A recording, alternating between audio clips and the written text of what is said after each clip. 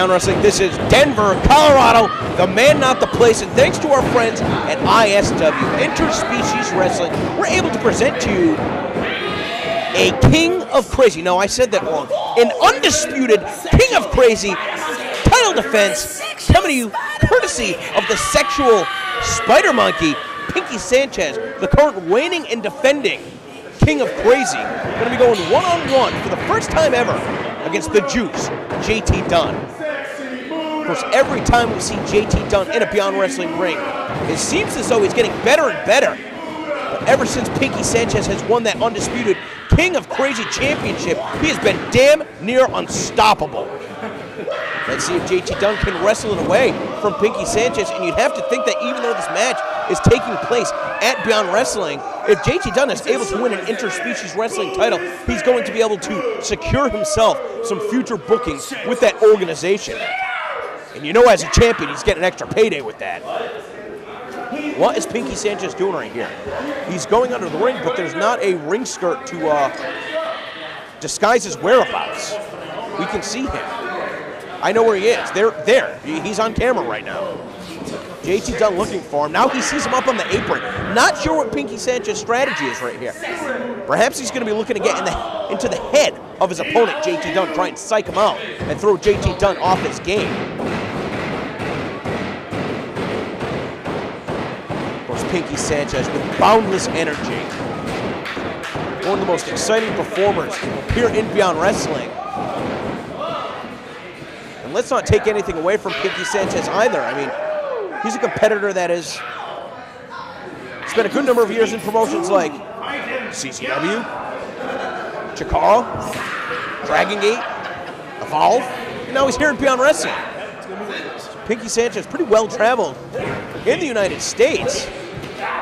Let's see how that experience may come into play against the youthful exuberance of JT Dunn.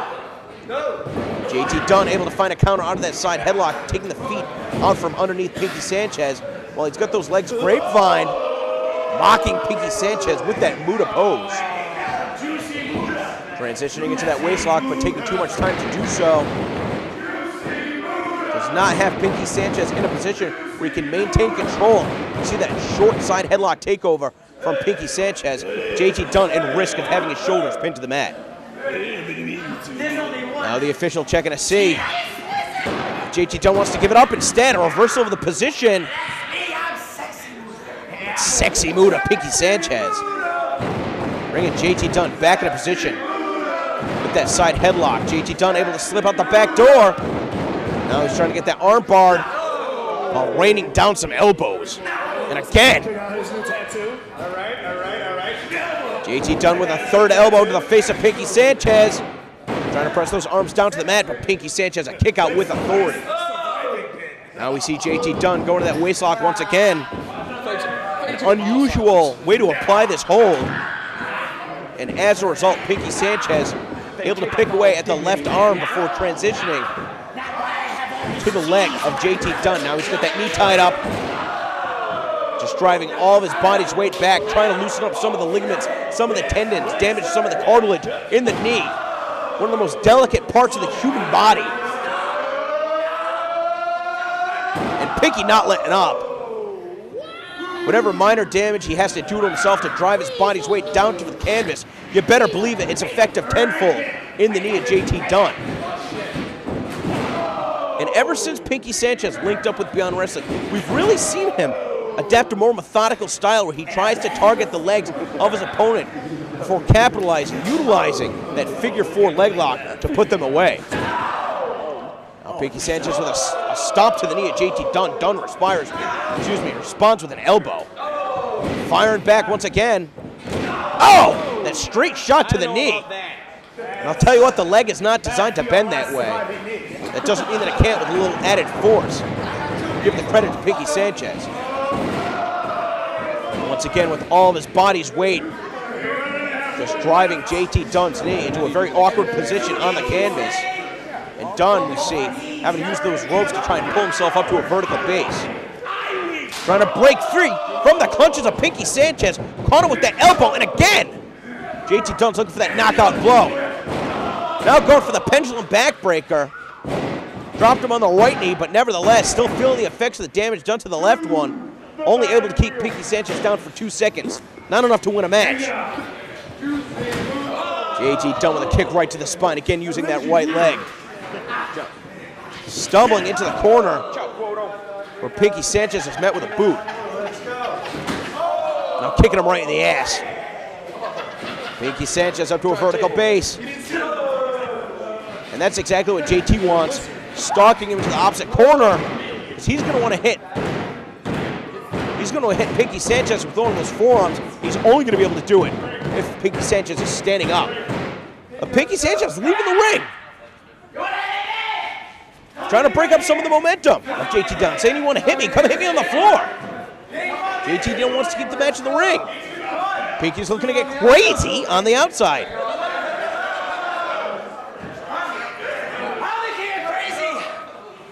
Making it all happen.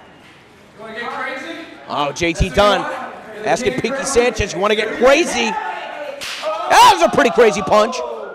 That was a pretty crazy forearm. Oh, JT Dunn responds with another shot. Pinkie staggered right here. Caught him with the elbow right to the point of the air. Pinkie's fired up. Well, look at the boot out of JT Dunn. Oh, Pinkie responded with one of his own. You hear the official asking these two crazy wrestlers to bring the action back into the ring. Slap from JT Dunn. Oh! But taken off his feet. And that time, the damage done to the right leg with that dragon screw leg whip onto the concrete. Pinkie favoring on the side of his head. Grabbing JT Dunn by his hair and trying to bring it back into the ring. No, I lied. He wanted to smash him face first in the hardest part of the ring. It worked once. Why not try it again? Now with that side headlock applied, when you control the head, you can control the body. Sending JT Dunn face first into that garage door. We've seen a number of competitors and successful in utilizing their surroundings today here at the CZW Wrestling Academy. Right on the corner of West Rittner, across from the legendary ECW arena. What the hell is that? What the hell is that? That looks like some plastic shelving. Pinkie can't break that. That's not his to break. He's got it set up on the floor. What is he looking to do? JT Dunn doesn't want to find out, comes charging him with that punch. Pinkie Sanchez is looking for more plunder. Now JT Dunn gets that right knee up, connects to the face of Pinkie Sanchez, punching him right underneath the chin. Are you guys going to wrestle on that? JT Dunn picking apart this plastic structure, trying to minimize the damage that Pinkie can do. Oh no, I lied. Now he's bringing it into the ring. Oh, but taking too much time, caught right in the small of the back with that steel chair. Pinkie throwing that chair in the ring. He's looking to get a little more crazy. And there we see the first ass attack of the match. She's got real fucking crazy. Pinkie Sanchez guaranteeing that things are going to get real fucking crazy in a few seconds. What does he... What? He's got this plastic shelving propped up diagonally. Oh my God, he's going to powerbomb JT Dunn on that? I don't think so. JT Dunn with a sense of urgency, putting on the brakes, trying to protect himself. What the fuck is this structure? Now, we see Pinkie Sanchez with those arms butterflied, perhaps looking for a Dave Cole bomb. But JT Dunn with the reversal. Oh! And that plastic shredding under the weight of Pinkie Sanchez, that could cut him up from the butt up. JT Dunn dragging himself in a position. And while this match just got crazy, it wasn't enough to finish off Pinkie Sanchez. Now JT Dunn with one of those plastic shards. Oh, just jabbed it right in the top of the head of Pinkie Sanchez. looking to cut open his opponent.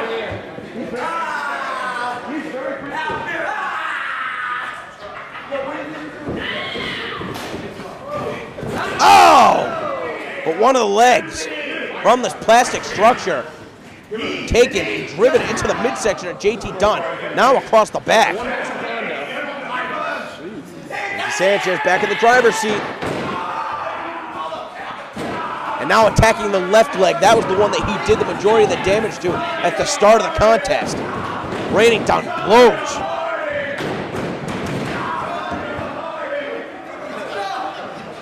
And now going after the white knee. Pinkie Sanchez is going to see to it that JT Dunn can never walk again. Dunn having to use his upper body strength to get up to that vertical base. Not going to be able to stand on his two legs without holding on to something due to all the damage that's been done. Pinkie Sanchez, perhaps looking for an Irish whip, lays in that chop. And again, JT Dunn holding on to that top rope, trying to get away from Pinkie Sanchez as fast as he can. It's not fast enough. What a shot from JT Dunn. But Pinkie not backing down, not giving JT Dunn the separation he was hoping for.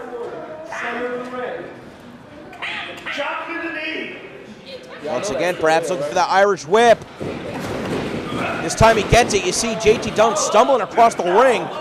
Was able to avoid contact. Responds with a chop.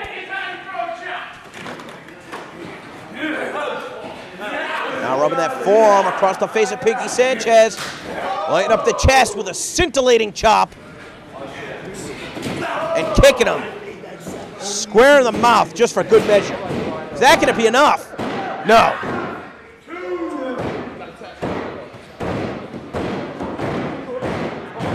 So far, a lot of back and forth action in this match. Pinkie Sanchez putting a reversal on the Irish whip. That shining Heine in the corner. Taking JT Dunn down with the face crusher. But with so much force behind it, JT Dunn spiked on the top of his head. Dunn's on Dream Street right here, and Pinkie Sanchez popping right back up to his feet and catching JT Dunn on the side of the head with his heel. Now hopping in position, that second roll moonsault. Dunn with eyes in the back of his head, able to get out of the way, and Pinkie Sanchez might be out of it. Dunn with the legs hooked. Pinkie kicking out. Dunn rolling right over. I don't know if he's got the leg strength to pop at the hips to connect with the German suplex. Wow! Dunn digging deep right there.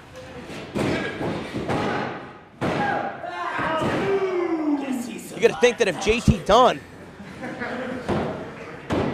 was wrestling at 100% right here, if he had full strength in both of those legs, he would have been able to maintain a bridge, and that could have been enough to put Pinkie Sanchez away. Instead, this match continuing. JT Dunn successfully sending Pinkie Sanchez from pillar to post. Elevated up and over. I think that's going to hurt with all of his body's weight coming down with those knees. A springboard in the ring, taking Pinkie Sanchez down with that sucking bomb. Is that going to do the trick? 1, 2, no! Dunn getting closer and closer. You almost got to wonder if he's going to be looking for that wheelbarrow into the lung blower that he utilized to finish off so many of his opponents here at Beyond Wrestling. Or if he's even going to be able to hit a maneuver like that with the damage done to his legs. Now looking to elevate Pinkie Sanchez up, spinning him around, and he dropped him with that Blue Thunder backcracker. But keep in mind, all of his opponent's body weight coming down on those knees, struggling to get in a position. Can he do it here? He can't. Pinkie's just too crazy.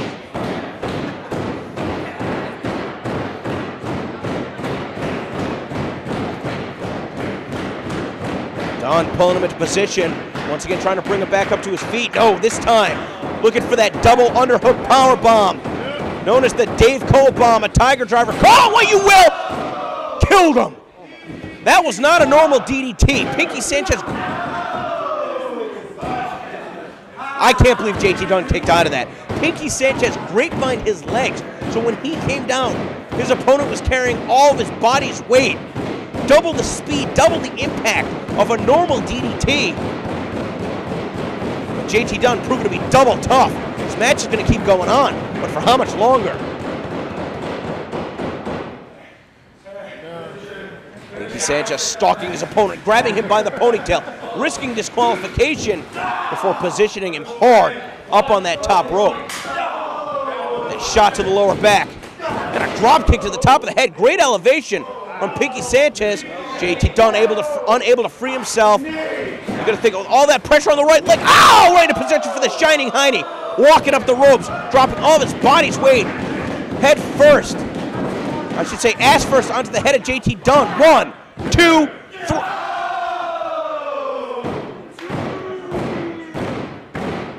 I've never seen Pinkie Sanchez hit the booties for breakfast from that position. And I can't say that I've seen many men kick out of that hold either.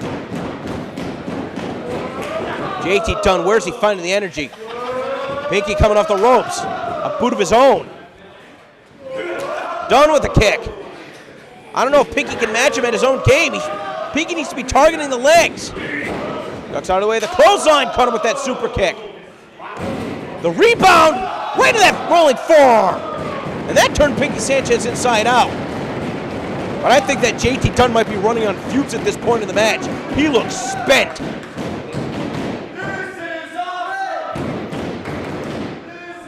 Dunn, did he take too much time? Yes. If he was able to get into that lateral press a little bit quicker, he might have been able to beat Pinkie Sanchez and become the new ISW Undisputed King of Crazy Champion.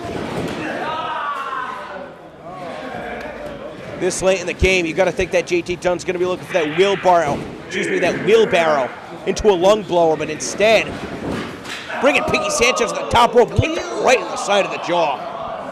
Unbelievable extension on that kick, especially when you consider how painful it must be for JT Dunn to connect with a maneuver like that.